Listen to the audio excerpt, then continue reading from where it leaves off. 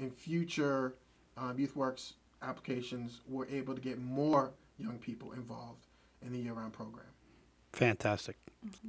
Lila, other facets of the organization, you've got 2 months under your belt now. You should be able to talk about so many great things going on over there. I just wanted to add another benefit, I think, in general, too. It really does build up the community. I mean, if these youth are getting jobs and they see they can find employment within Worcester, they're more likely to stay in Worcester versus, like, maybe trying to find employment outside of Worcester or going to school outside. They'll see more opportunity within the city that they live.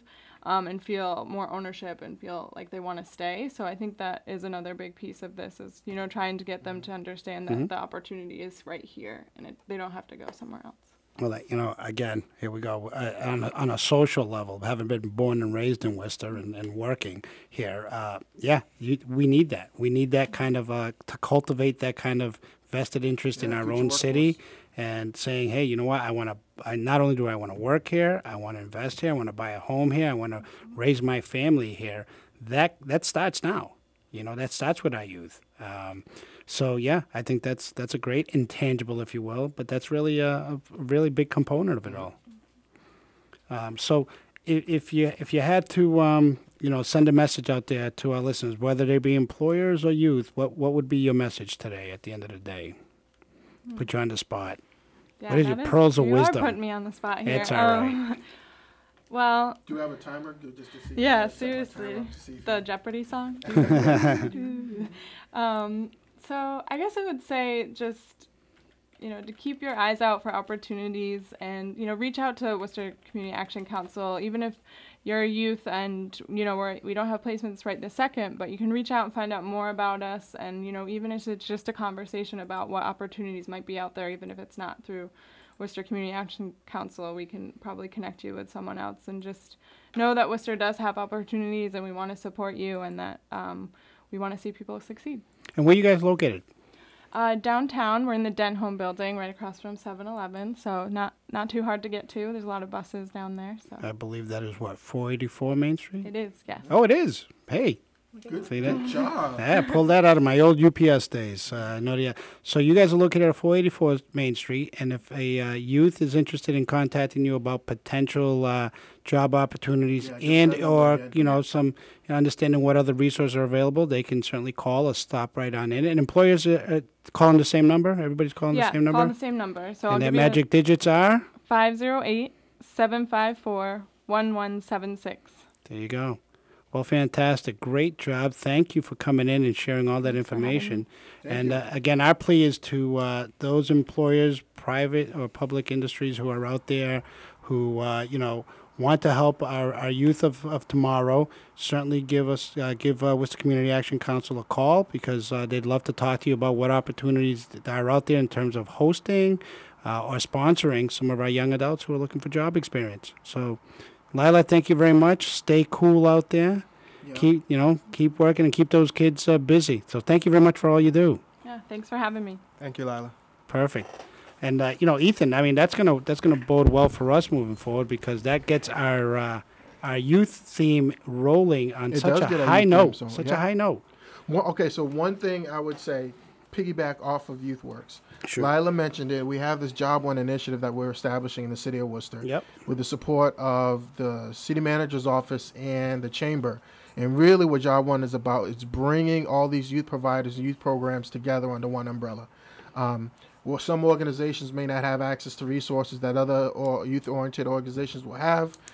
So Job One is a way to kind of bring everyone together under one roof, and give all these youth providers access to all information, all resources. So it's something that's ongoing, something that's developing. You'll be hearing from it soon.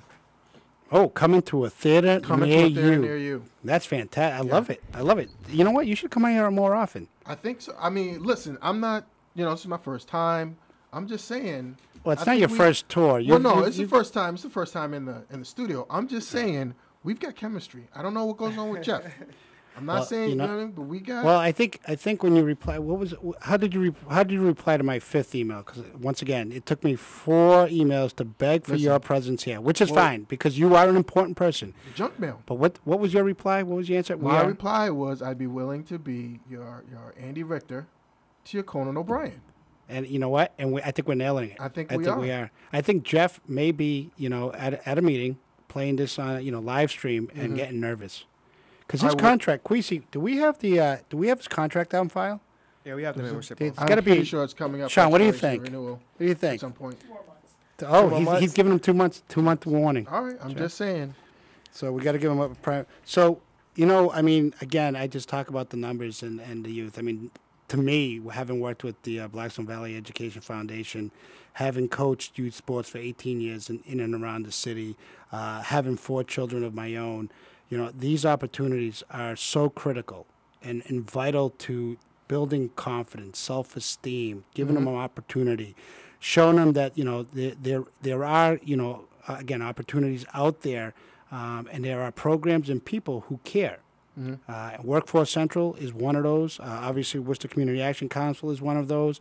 The Job One and the coalition group of people who are involved with that, because there are a lot, including the city of Worcester. I think it's of a vital importance that we continue to build on that, and really, give our kids a bright future. I mean, a lot of hard work goes into building this strong foundation, and hopefully next year when we're sitting here again, we're talking about some, maybe double the numbers. That'd be great.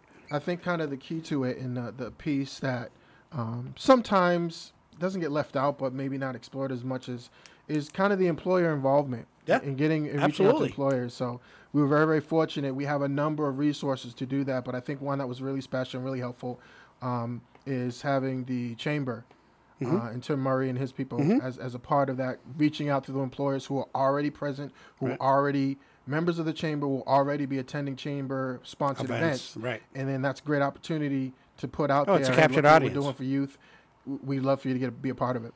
Well, you know what? I think if everybody comes to the table, there's ample opportunity to make all of these success stories. So, again, kudos to Lila for coming in and the work that they do there. It's a great organization. And you know what? I think we're coming upon our first break. Queasy, is that not correct? That is correct. And with that being said, we'll be right back, guys. Thank you. We are fine. How are you doing back there? I'm doing all right, trying to manage a lot today and making sure we stay on task and have Democracy Now! Ready for 1 o'clock. Well, you know what? You've done a fantastic job. Just to let the audience know, Queasy came to us just, a little longer than 2 months. How long have you been with us? Since November 23rd. Oof. He remembers exactly. Time flies. Like, I have absolutely no idea. Is that the when day I started before my Thanksgiving? job. Is that the day before Thanksgiving? A couple of days before Thanksgiving, 2 days. So he showed up and then took a couple of days off to go eat turkey. Exactly. Nice. Perfect timing. Perfectly planned there, I my think friend. I started on a Monday and I had to work the whole week. So then he came on to the radio show because we lost, Sean lost McGarley went Sean, on to Bigger and Better Things. Yep. I don't know if it's Bigger or Better Things. He just changed. He went to a new job, went fantastic. He's doing well, but he's working with us. But he trained Queasy, and Queasy jumped in one day. I mean, I think he's a former DJ. Might be. I think. You ever hear this song that used to start like scratching? What is it? Dun, dun, You see, dun, the dun, look that dun. you have is the same look I had. I'm not sure what you're talking about. And you guys, well, Queasy's a little younger, but He yeah, is you he's like that. a lot younger. Yeah. Well, if you've listened to the show, Ethan, which I hope you do, because your boss is a co-host of it, and It's actually it's part of my performance. Jeff usually talks evaluation. about his breakdancing days. Jeff, have you heard about his breakdancing days? I haven't heard, but I think every story would end with him in the hospital if he really was. Oh, absolutely. That goes guessing. without question. But I don't know.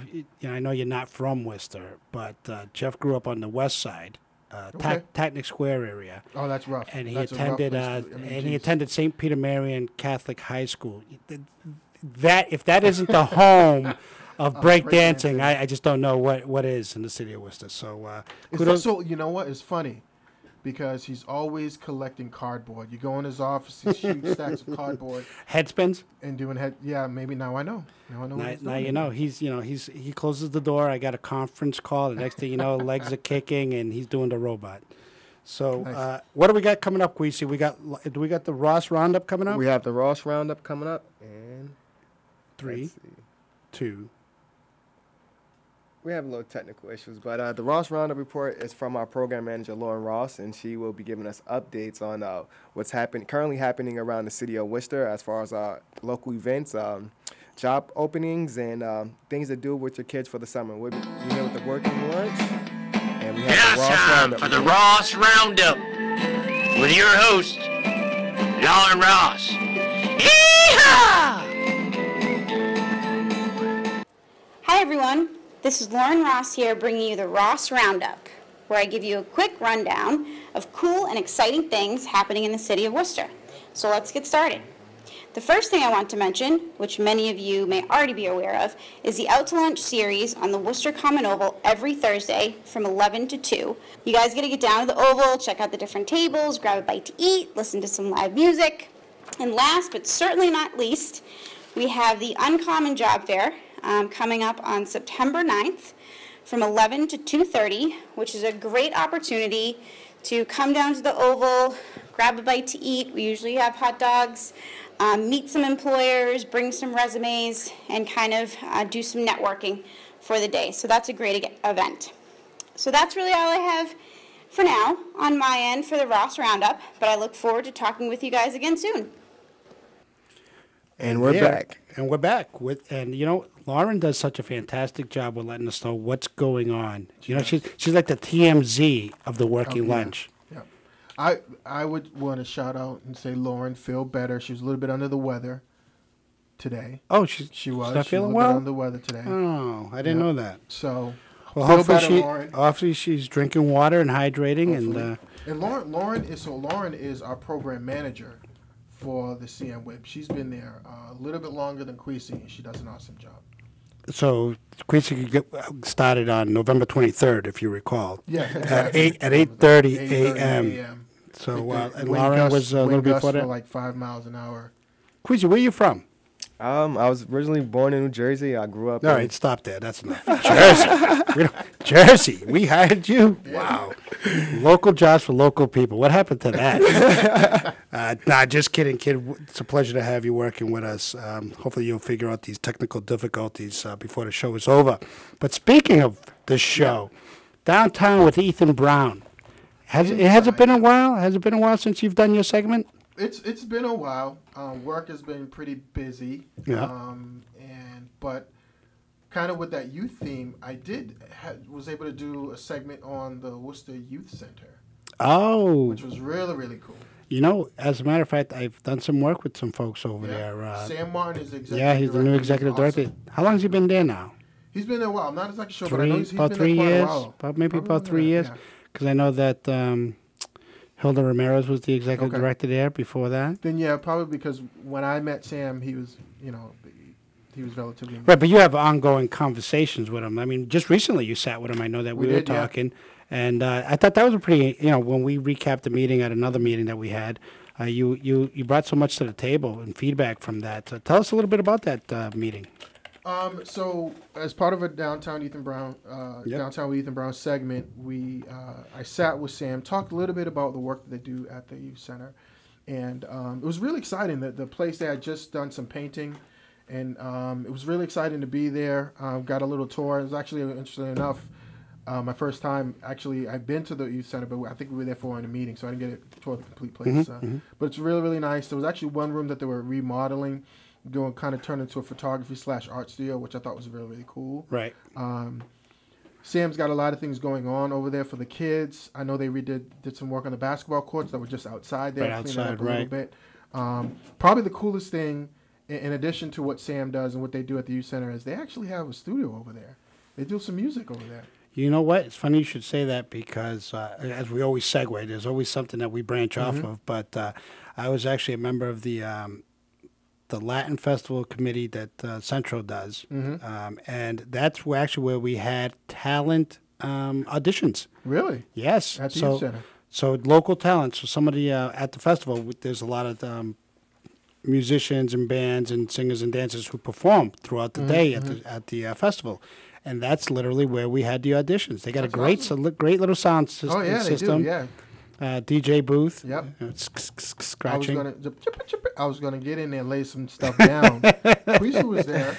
I was gonna lay some stuff, but we'll do that. Well, I think Queasy and I will probably do something a little bit later on. The Downtown Ethan Brown mixtape. Something, yeah. We'll do, So somehow I got out the excluded. crates, out the Somehow I got crates. excluded out of this fun little event. Well, I'm still right here, guys. Guys, you may want to lie to me and tell me, yeah, we're going to do this together. Yeah, we're going to do this together. Fantastic. I look forward to We it. value your opinion and your So skill back and to the your youth center. talent. And they're located on Chandler Street. They are. Right across what I call Foley Stadium, but Yep. it's Commerce Bank It's Stadium. Commerce Bank Field. which is next to, and here's one for you, downtown with Ethan Brown. We're trying to get over Antonio's Pizza by the I'm Slice. already Pizza's trying to get good. over there, buddy. I'm Oh, already hey, on it. wait a minute. Peanut Gallery. I'm sorry, what? The pizza's really good. I'm telling you guys. It is good, Look at yeah. this. We got a review. And they have a already trying to- drive-thru. I'm trying to get over there. Wait a minute. A drive-through at a pizza shop. I drive through, so you can call ahead and come At through a and pizza pick up shop? your pizza. Let me tell you something. That's gonna get you where you need to be. I go to it a few times after my little brother's baseball game. So Yeah? he plays in the Ted Williams League, and so right after the games, we go and get a bite of pizza. Couple Look at that. of weeks ago, some time ago, Lorna, we got some lunch there, and the pizza was really good. But I'm trying to get D-Web over there. Yeah, actually, I think you should. But, you should go there after we go back to the Worcester Youth Center. So what other programs do they work? Are they doing job development there, too? They do. They do quite a bit of job development there, similar to what we do at the Career Center. Right. Obviously, it's geared towards youth. We do have a connection with them. We do have one of the things that, working with them that we could probably improve a little bit more. We're doing a great job, but getting more youth into the Career Center. Yeah. And having that relationship with Sam and his people can go far into helping with that. But they do a lot of career development. I know that they have a culinary program that they're running right now. That's been very, very successful. They've gotten a lot of kids for. So they're doing really great stuff. So it's not just about, kids going there and having a good time. And it's a place for them to be after school. In So the it's not just a rec center. No, it's not just so much more than a rec center. That's fantastic. Yeah. So they must work with GED programs. They do work with GED programs. They work with the Worcester Police Department. Yep. As I said before, they work with us here at the Career Center. So, and they're a part of the Job One initiative that we're looking at. They're They're a partner with that as well? because Of they're a course. youth As they should be. service provider. Yeah. Yeah. That's great stuff. And I know that as part of the Workforce Investment Board and your involvement with that hopefully again we can continue to build on what is already a strong working relationship and build on that. I think getting these youth providers on the same page, giving them all access to much needed resources, not just funding, but professional development, for an example. I think it's huge. I think it goes a long way in kind of the development. And then, just as I said before, strengthening the relationship with those youth service providers, and getting more and more of those young adults into the Career Center. Are we involved with the Worcester Public Schools? We do. Yep. Yep. Our direct involvement, we actually have. It's called Connecting Activities. It's a Yes, sir. youth program that we have. That's that was a leading question because I've already talked about connecting activities. I I saw brought what it you together. did there. Thank You you for reeled picking me up what I was putting down. Connecting Activities is actually sponsored by DESE, the Department of Elementary and Secondary Education. And essentially it's geared towards the relationship between education and employment, career development for young adults. We're starting up our 2017 kind of program. Things are looking great. We're doing some really exciting things. For our vendors, or our partners, we have Worcester Public Schools,